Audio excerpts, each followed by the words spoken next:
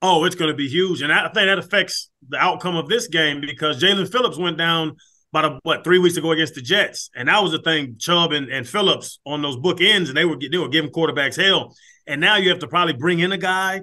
So he has to learn the defense now, and I think that'll be a big loss. Everything in retrospect's better. I don't think Bradley should have been in the game at that point. You're down by 30. I don't think Tua should have been in the game at that point. I know when coaches do you never quit, we're going to play 60 minutes, rah, rah, rah, old school football. I understand the thought process of it.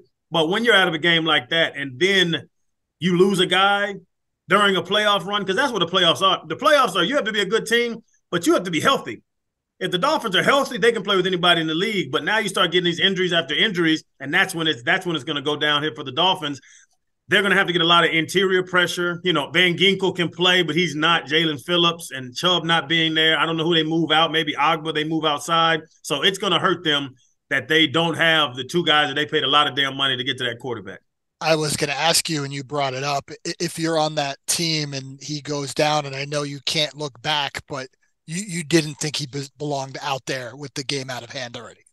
Yeah, it was just too late in the game. Like, you're never supposed to quit. And I know they bang that in players' heads, but there's also an intelligence part about it. It's like being a tough guy. Like, I think of myself as a tough guy. I don't walk in the room scared of anybody. But if I look across and Mike Tyson standing there, I'm going to be scared. It's smart. So there's tough and there's smart. And I think when that game at that juncture, down by that much, 30 plus points, you pull out the starters, you fold up camp, whatever you want to say, and you get ready for Buffalo Bills, which that's going to have a lot of, implications for playoff seeding. If you get a home game, if you don't, sooner or later you have to think about that in totality of the big picture. So I love Mike McDaniel. I think he's the coach. I think we found one after going through a litany of coaches from Toronto to Cam Cameron to Joe Philbin. Those weren't great coaches. I really do believe Mike McDaniel is a great coach, but he made a bad decision leaving those starters in late. You mentioned interior help. You're seeing rumblings that do they bring in someone like Ndamukong Suh who worked out recently? Is that a good fit? A veteran who's obviously played in big games before as well. Oh yeah, I would like Sue to be there, but I love Sealer. I love Christian Wilkins. Christian Wilkins having an amazing season. I just think it has to be an edge guy. They had Jason Pierre-Paul. They brought in JPP and then they released him. So he's been in the building at least. Maybe he knows the system, but I think they have to get some edge guys. I think we're set in the middle. I wouldn't mind having Sue. Dominic, he's not Detroit and Dominic Sue anymore, but I believe he'll help, especially in stopping the run where the Bills are going to try to run the ball, especially what they've been doing recently with their success. So he could help, but I think they have to go out and get another edge rusher because, like I said, I like Van Ginkel. He gets to the quarterback, but if they start concentrating on him, who's that other guy that's going to get attention away from him? Like Bradley, when Jalen would go crazy, then Bradley would start going wild because now they're leaning towards Jalen, they're sliding towards him, putting chipping backs on him. They have to get edge. They have to get edge protection. They have to get guys that can come off the edge. So Sue would help, but I think it needs to be a defensive end. Oh, a lot of fun. When you put these characters together, a lot of fun. And, then it's kind of getting down to those top teams. So you're not covering, 32 anymore. You're breaking it down to playoff teams. And so you can get a little more into it, a little more into the, into the intricacies of the game and just getting better together, learning each other and just getting better and better like teams do. Any special guests or special guys mic'd up for this show?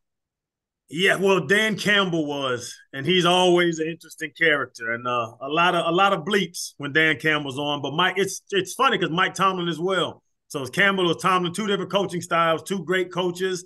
And one of my high school players that I coach is actually Zay Flowers for the Ravens, who's breaking rookie records, just having an amazing season. And I coached him in high school. So he came up to NFL Films, actually flew up here, came up here to film. So it was pretty cool to show him around and hopefully show him where he's going to be one day on one of these walls memorialized. How impressed have you been with what he's done this year? He's coming off a big game and what they're doing right now. And Lamar probably locked up the MVP in that game. But how impressed are you having coached Zay? Oh, so impressive. And knowing his story, he's actually going to be on the Pivot. So he shot a Pivot episode too. Just his story. His father raised 15 kids by himself. His mother ended up passing. And it's crazy because I'm coaching him and I'm putting him at linebacker. I'm putting him at defensive end. Wherever the problem was, I would just throw Zay Flowers there because he was so good. And he kept telling me, he's like, Coach Crowder, I'm going to be the best. I'm going to the NFL. This is an 11th grader. I'm going to the NFL. I'm going to get drafted first round and I'm going to ball out. okay, Zay, just go and get on the line and stop the run and leave me alone. And 6 years later, he gets drafted in the first round. Actually, I was there. We did the pivot at the draft, so I get to interview him as he told me 6 years before what was going to happen. And it's just an amazing kid with an amazing story. That is an exceptional football player, and you're seeing it when he's out there with Lamar and OBJ and just those weapons they have. Likely, Mark Andrews, when he was healthy, they're loaded, and the Ravens are the best team in the NFL right now. And Lamar wanted him, he got him, and it seems like it's paying off.